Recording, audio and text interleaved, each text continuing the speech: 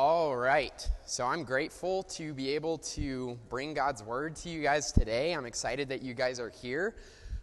So today we're going to be talking about Paul some more. And I know we talked about Paul last time. Last time you learned about Paul and how he preached to the Athenians, and he preached in Athens talking about the unknown God. So since then, an entire 10 chapters have passed, and what has happened in those chapters is a lot. And we're going to look today at chapter 27, but before you turn there, I want you to turn to Acts 23, because we're going to look at something there before we get to our main passage. But what's been happening is Paul has been preaching to the Gentiles. He's been teaching the Gentiles the truth of the gospel, the truth of Jesus Christ.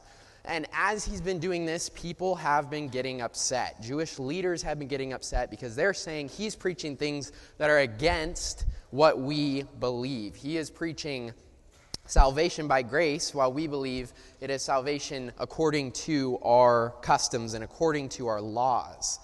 And so he stirs up some anger, and he ends up getting arrested. He gets arrested and is put on trial and goes to these various councils, goes to these governors, goes to all these places where they're trying to figure out whether he is worthy of execution or punishment in these various ways. So these Jewish leaders are angry at them, and these Jews are angry at Paul. And it even gets to a point where the Jews are so upset that they're trying to kill Paul, and the Romans actually protect him. And that's what we're going to see really quick in chapter 23, because this is going to set up for our whole passage in chapter 27. So Acts 23, look at verse 11.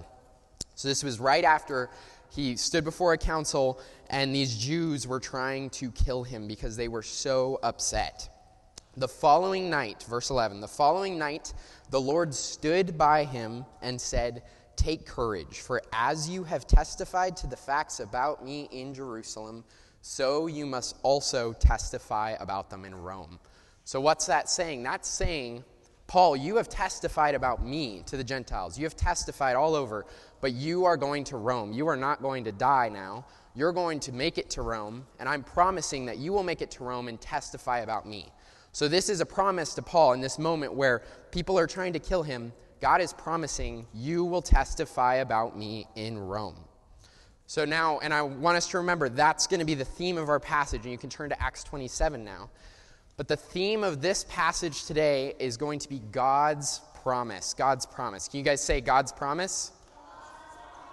God's promise. So that's going to be our theme today. Now we're going to see whether Paul truly trusts God's promise even when the trials come.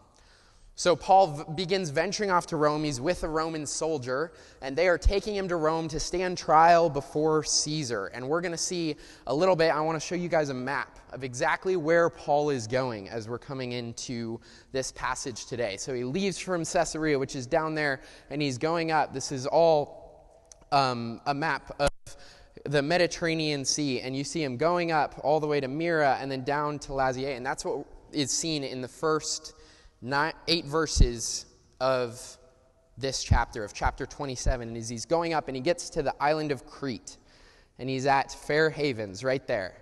And then you see to the left is Phoenix. And so I want you guys to remember Phoenix, because we're going to look right now exactly why that's important. So look with me at verse 9. Verse 9.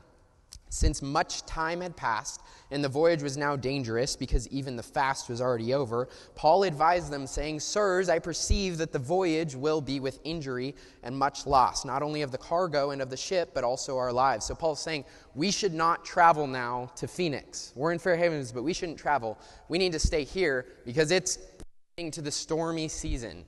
The stormy season is coming, and it would be dangerous to go. So Paul's saying, no, we shouldn't go. He's been in 3 shipwrecks at this point. He has a little bit of this knowledge. But then we'll see, verse 11, but the centurion paid more attention to the pilot and the owner of the ship than to what Paul said. And because the harbor was not suitable to spend the winter in, the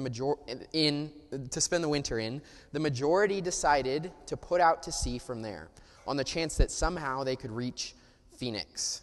So they're saying, we're going to go to Phoenix. We know it's bad weather. It's a short little trip. It's just across the island. We're going to travel close along the shore, and we're going to get there. And here is where God's promise comes to be tested for Paul. Is Paul going to have faith that God's promise is true? Because now I want you guys to look at verse 13, and we're going to see something happen. Verse 13. Now when the south wind blew gently, supposing that they had obtained their purpose, they weighed anchor and sailed along Crete close to the shore. But soon a tempestuous wind called the northeaster struck down from the land. And when the ship was caught and could not face the wind, we gave way to it and were driven along. So they're caught in this storm. In this little travel to Phoenix, they're caught in this storm. And they don't know what's happening. It starts to become incredibly tempestuous. They're off course. They're throwing off cargo because they're realizing we need to lighten the ship. They're strapping the ship together to keep it together because they're worried we're going to sink. They can't see the stars. They don't know where they are. They don't know how far from land they are. They have no clue where they are. They are driven out to sea. Many days go by, and they don't know how many. And I want us to look at verse 20 after all this happens, all this craziness, and they're still in it. But verse 20 says, when neither sun nor stars appeared for many days, and no small tempest lay on us, all hope of our being saved was at last abandoned.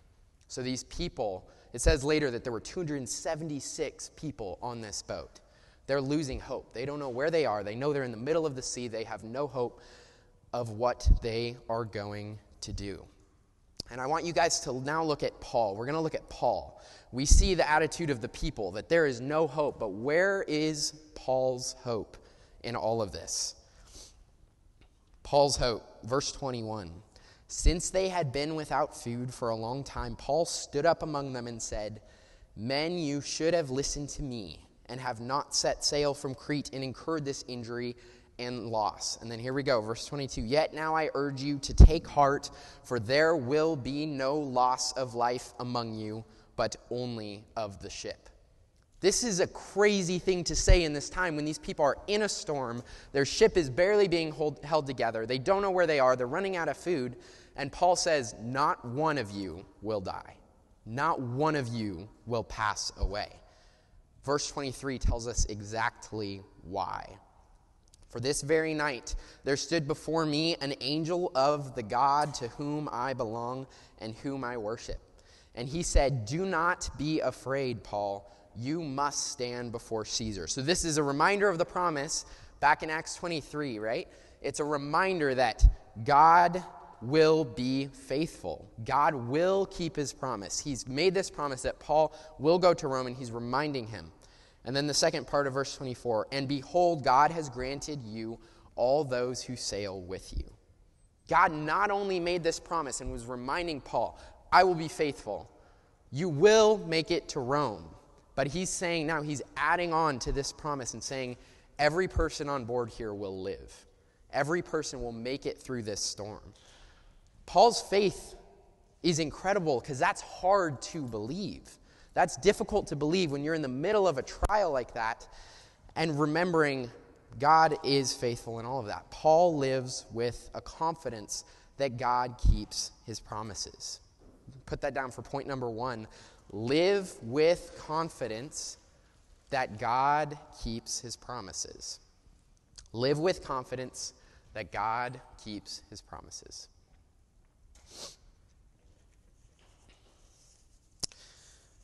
Now we're going to we see here that God gave 2 promises right there. And what I want us to see next is in verse 25. And I know you guys are writing down notes, so I'll just read it. Verse 25, right after he gives these 2 promises, he said, this is the reason why Paul has such faith. So Paul lives with confidence that God keeps his promises. Why? Why does he live with such confidence? And that's what I want to show you guys. Verse 25. So take heart, men, for I have faith in God that it will be exactly as I have been told. He has faith that exactly what God says, to the T, to the dot, will come true. He has faith in a God who is faithful. That is where his faith comes from. That's where his confidence comes, to live in such a way that he is trusting God. He does this because he knows who God is. His faith is being directed at something. It's being directed at God because God is faithful. It's being directed at the character of God. And this is the focus of the whole Bible. We see this over and over and over throughout the Bible, looking at the nation of Israel, how God was faithful to always come back to them, to pull them back to him. He was faithful throughout that. He was faithful in the promise of the Messiah and the fulfillment of that in Jesus Christ. He's faithful to forgive. That's a promise he's given. If we seek him, if we call upon the name of the Lord, he will forgive. These are promises that we can bank on, and we must trust these promises. God is faithful to keep his promises. Do you believe that? Do you truly believe that God is faithful? When you're reading the Bible with your parents or by yourself and you're reading about the truths and the promises of God, do you believe that those are true? Do you believe that those are things that God will bring to pass? I know many of you are young, but trials will come. When those trials come, are you guys ready to trust the Lord, to trust his promises? And I want to talk about two ways that we see Paul and how he is exemplifying faith and how we can learn from that of how do we grow in a faith for God. How do we grow in a faith for God? And you can put this down for point A, seek to be born again. Seek to be born again. This is so necessary to growing in a faith in God because this is the initial faith in God. If we believe in God, trust his promises that he will forgive our sins, he will save us. We must seek to be born again for this to come to pass. Turn with me to 1 John 5. 1 John 5, that'll be to the right in your Bibles, and it'll be just past, it's a little small book, just past James and 1st and 2nd Peter. And we're going to look at chapter 5. And I just want us to look at two verses here because this is really important for remembering how do we grow in faith, starting with seeking to be born again. Chapter 5, verse 4. If you're not there yet, just listen along. For everyone who has been born of God overcomes the world. And this is the victory that has overcome the world, our faith. Who is it that overcomes the world except the one who believes that Jesus is the Son of God? Paul is in this place where he's overcoming the world. But why? How is he overcoming the world? Because he has faith in God's promises. But where does that come from? It says, for everyone who has been born of God overcomes the world. Everyone who has been born of God. You must be born again. You must be born of God to have the faith that Paul has in God's promises. We must be born of him. We must be made new. Because only through that can we overcome the world. And only by our faith in God and his faithfulness are we able to have this kind of faith that Paul has. If we are to live in such a way as Paul, you must become a new creation. You must turn from your sin. You must die to self. Die to yourself. Die to your sin. Leave that sin behind you. Turn to God who is so much greater. God is so worthy to be praised, so worthy of our worship. We must turn from our sin and we must throw ourselves into God. We must believe in him. We must believe that God came unto human flesh, lived a perfect life through the person of Jesus Christ, lived a perfect life, died, paid the price for our sins so that we may live. But he just calls us to repent and believe. I encourage you all to do that this morning. Repent and believe in Christ. Another way that we see Paul, or another way that we can grow in a faith, we need to seek to be born again. But letter B, practice faith like Paul. Practice faith like Paul. This is important because we're going to see Paul practice faith throughout the whole rest of this story. So they're in, and you can turn back after you write that point down to Acts 27. So we're in this place where they're still in this storm. And Paul said, God's made these promises. I believe them to be true. I believe these promises will come to pass. And we're going to look over and over, and we will see how Paul's faith is exercised through this time. Practice faith like Paul. All right, look with me in verse 27 through 32, and we're going to skip a little bit through the end of this, but we're going to get an image of how God's starting to fulfill the promise, and then we're also going to see how how Paul is trusting God to fulfill this promise. So look with me at verse 27.